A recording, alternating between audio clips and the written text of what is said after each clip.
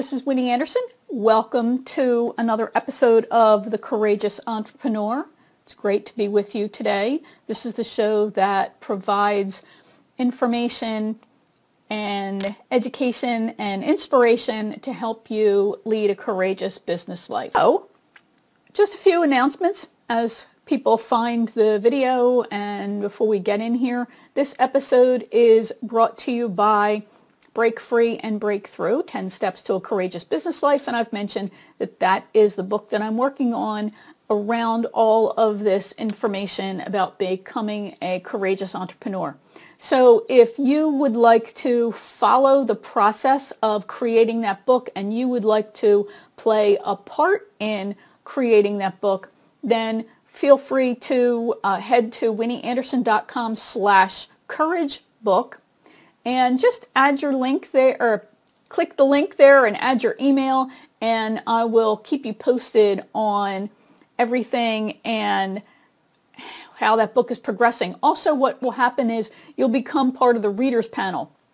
And a book's readers panel are people who are naturally interested in the topic, and they're going to help the book get ready to launch and then help launch the book, help promote the book when it is ready. So as a member of the readers panel, you're going to see the outline. You'll be able to give me feedback on, am I covering the things that you would want to learn about? Does this information sound sexy? Is it really something compelling? As I start putting the chapters together, you'll get them before anybody else, and you'll be able to give me feedback. You'll be able to recommend things that you think I need to add, things I need to take out, and you'll really be a part of the book. Then when the book is ready to be launched and promoted, you're going to get as a gift a free PDF of the final version of the book, and I hope that you then support the launch of the book by purchasing it when it launches for 99 cents as the Kindle version, and helping me spread the word with all the folks that are out there that you're connected with, because this issue of being a courageous entrepreneur, it's a big and a thorny one, and I think that this information will help everybody who struggles with issues related to fears, limiting beliefs, self-doubt, self-sabotage, to break free from those patterns and those emotions and embrace and create the professional life that they richly want. So that is all about that. One other thing that I am going to do today, and you'll see me as I'm looking around here, I am going to see if I can do a recording of my desktop at the same time. So, no, apparently I can't. So, all right, we will not do that. And we will just go ahead and end this. Boo. All right, well, that didn't work. All right, so let's go ahead and talk about authenticity, shall we? The reason why I wanted to talk about this today is because I just noticed that the last several weeks, especially the last 4 weeks, I had at least 2 people refer to me as an authentic person. I had 2 people give me testimonials, and authenticity was part of that. And I know that over the last couple of years, it seems like that term authentic and its variant, authenticity, seem to be getting a lot of traction. I seem to be noticing a lot of people talking about it, and that seems to be something like high praise when you can say that somebody is authentic, right? So that got me thinking about it and thinking about what it means to be authentic and how you can be more authentic. So I'm looking at some notes, and of course, so I'm a wordsmith, and I looked up the definition of the word authentic, and at Merriam-Webster.com, the definitions for authentic include things like worthy of acceptance or belief. So maybe believableness is part of that authenticity. Then not false or imitation. True to one's own personality, spirit, or character. So it seems like that we're using that term authentic to describe people who come across as real to us. That's actually what somebody said to me, that I am amazingly real. And I was kind of surprised at that, but when I started to think about that even more, which is a great cocktail exercise, by the way, is I started to realize that what they were probably talking about was the comfort level that I'm developing in letting the real me, in all its pluses and minuses, come through in my messaging and my marketing. That has not been an easy thing for me to do. So I wanted to share with you a little bit about this issue of authenticity and give you some tips on how you can start letting more of the real you come out and shine, especially if you're a little on the introverted side or reserved side. You know, I've talked to friends, I've talked to clients who fit into those categories of introverted and reserved, and they really are uncomfortable with letting the real them come out.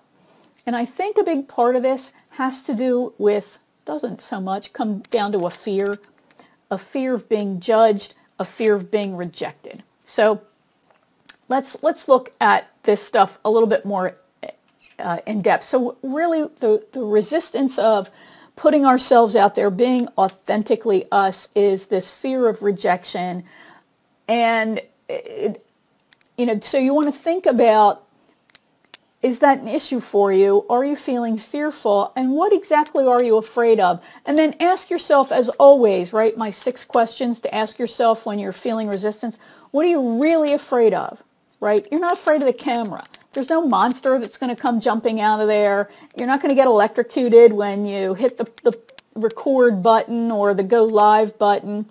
The fear is what the other person is thinking about you and saying about you. We all know there are haters out there. You know, in the words of Taylor Swift, haters gonna hate. So just, you can't worry about them. You want to stay focused on what your message is and the power of that message to help your core audience. So it does require an awful lot of thinking, introspection, and reflection, and an awareness on, am I being authentic, and what does that mean to me? So I think that authenticity has 3 components. Okay, the first is being true to yourself. What the heck does that mean? Well, you have to know yourself in order to be true to yourself, and then you have to be courageous enough to be true to those beliefs, those values, and that can be a thorny process. So it can be hard because after being employees for so long, we're not even really sure what it is that we believe anyway, because we've been programmed and conditioned for so long with our corporate employers or organizations that to believe what they believe and to fulfill their dreams and adhere to their processes and their beliefs, their culture. So this really does require a lot of introspection to uncover your own values, your beliefs, and what's truly important to you.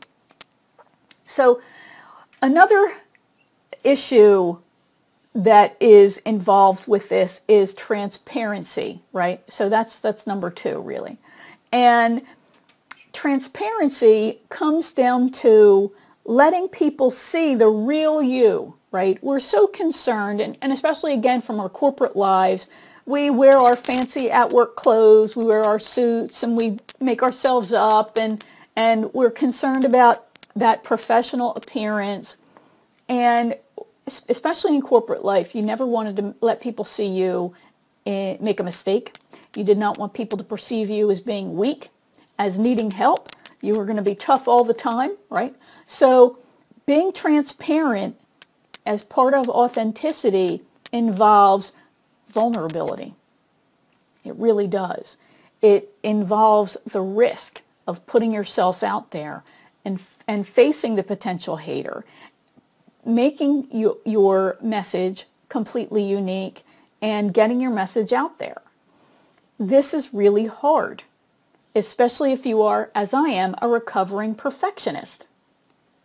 So, we get caught up in the superficial. How does my hair look? You know what? My hair is super ratty today, and I don't care. I just pulled it back and slapped on a little makeup, and off I go. So you have to develop a level of comfort with that transparency, because we know that people do work with those they know, like, and trust, right? So part of marketing is not just education, it's elevation. It's educating your audience and elevating yourself in their eyes as, yes, as a solid, trusted advisor who's competent, who knows their stuff, who delivers on their promises, but who also is somebody nice, somebody who they really want to work with and spend their time with.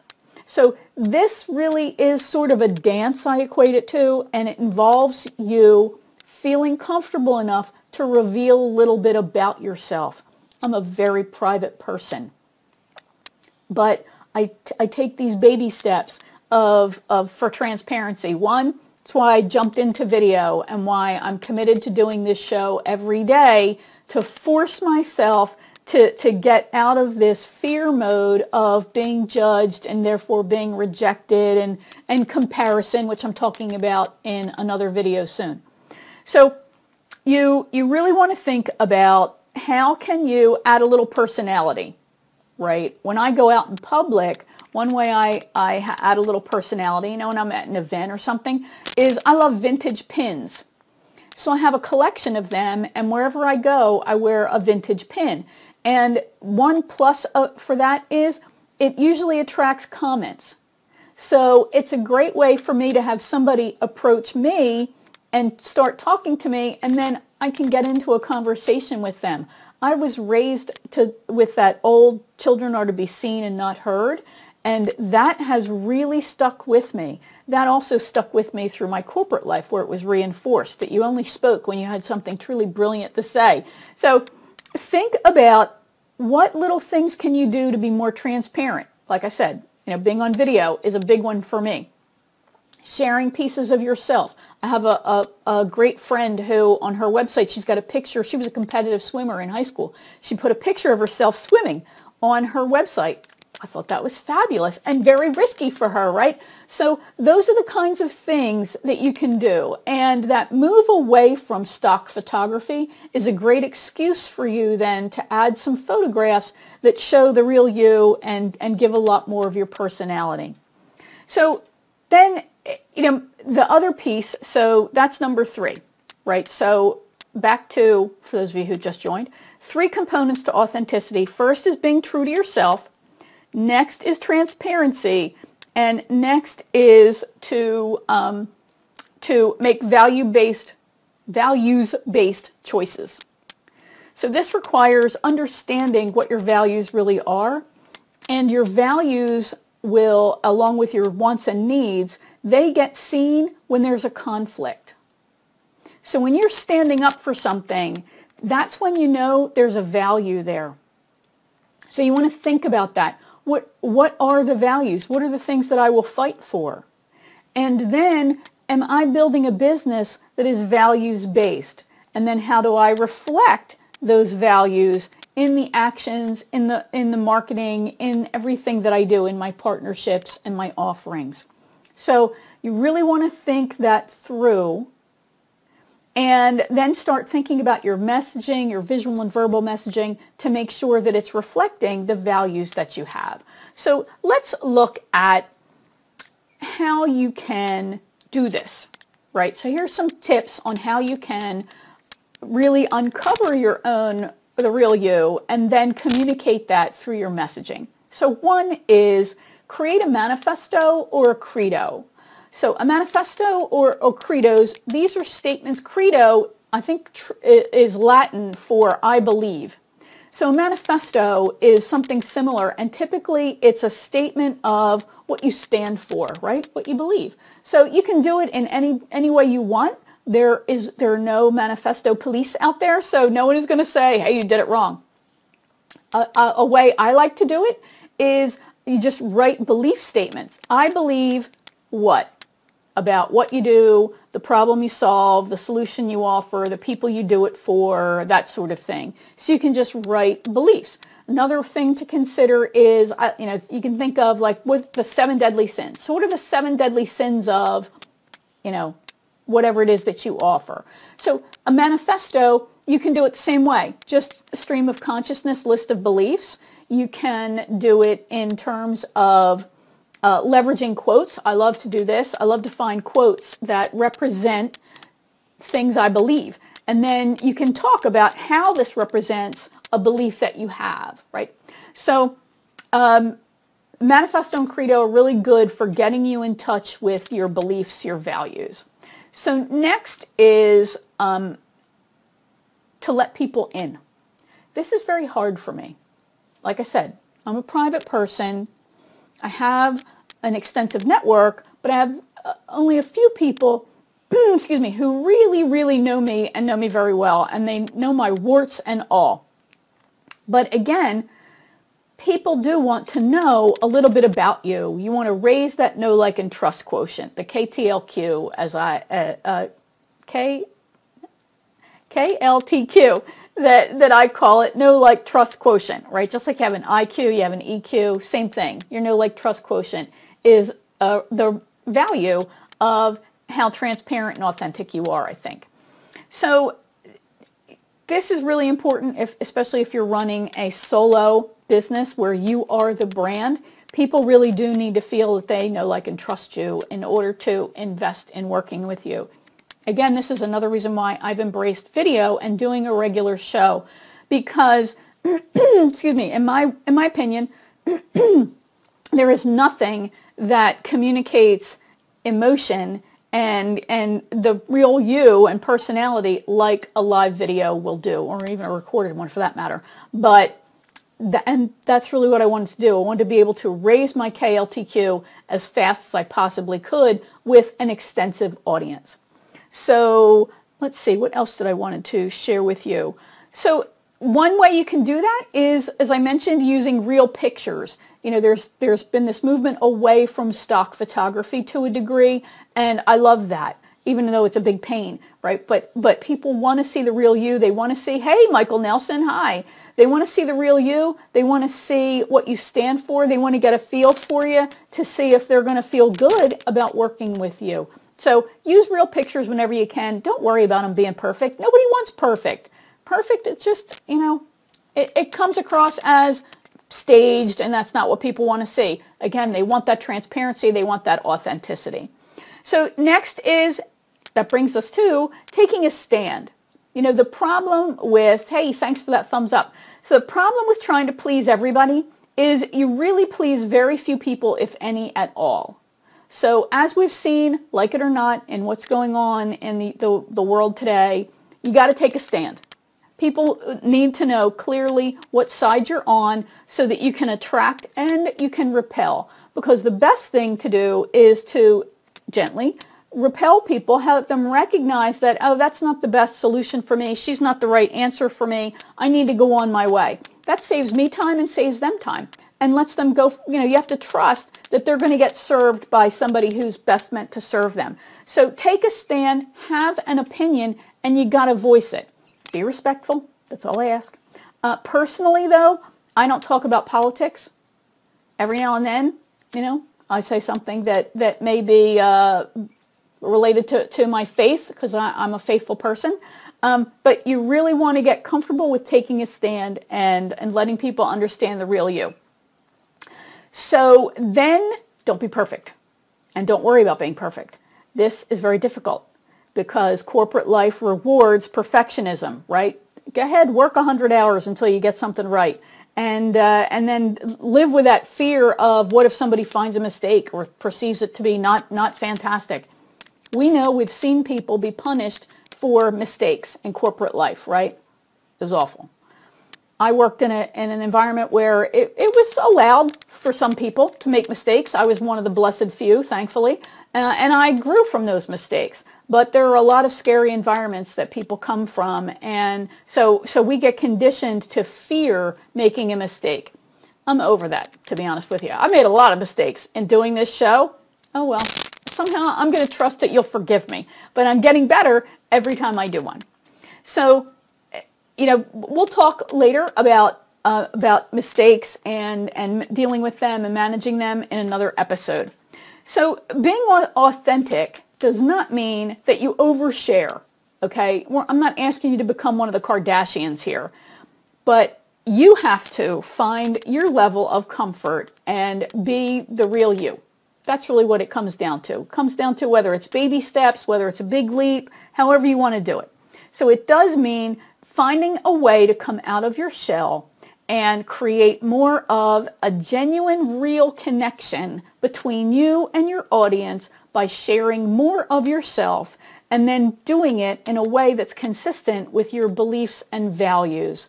This, I think, will pleasantly, lead to a pleasant surprise that you are having an easier time creating what you want, which is an audience of interested people who want to know more and who want to work with you. So there's my little tale of authenticity. So it does require courage, and I hope that you reflect on how you can become more authentic. So your reflection exercise for today is to really stop and think about, am I communicating my real self in much of my marketing? Do the colors reflect me, or do I feel, are they the I should have this? Does my language reflect me, or have I followed the police that say you must write this way? So reflect on that, and then your action step is to take one action that will help people learn a little bit more about you. Whether you do some tweaking on your About page and you share some of your favorite hobbies, or you add some pictures of your home office, as messy as that might be, as mine is. So your reflection is to think about your overall messaging and is it communicating who you really are, and then taking an action that will let people see a little bit more into you. So if you've liked what you heard today and watched, I hope you'll share this video with everyone in your connections. Be sure to comment or ask a question below and tag me. I will make sure that I respond to that comment or question, and I'll get back to you. If you would like to become part of the readers panel for the book I'm working on, as I mentioned, this episode is brought to you by Break Free and Breakthrough, 10 Steps to a Courageous Business Life. That is the book that I'm working on that encompasses the work that I'm doing around courage for entrepreneurs and helping them come out of hiding and achieve their goals. So you can join that readers panel by going to winnieanderson.com/couragebook. Just click on the active link, add your email address, your best email address, and I'll get back to you with more information very soon. The readers panel, as I mentioned, people who contribute directly to the creation of a book and then actively support it on the launch, and that includes buying a copy on launch day, and the book will launch at 99 cents in its Kindle version. So it's not like I'm asking you to spend a lot of money. So this has been Winnie Anderson for the Courageous Entrepreneur Show. The show airs Monday through Friday here on Facebook at 11:30 Eastern. So thanks for being with me, and I will talk to you soon. Bye for now.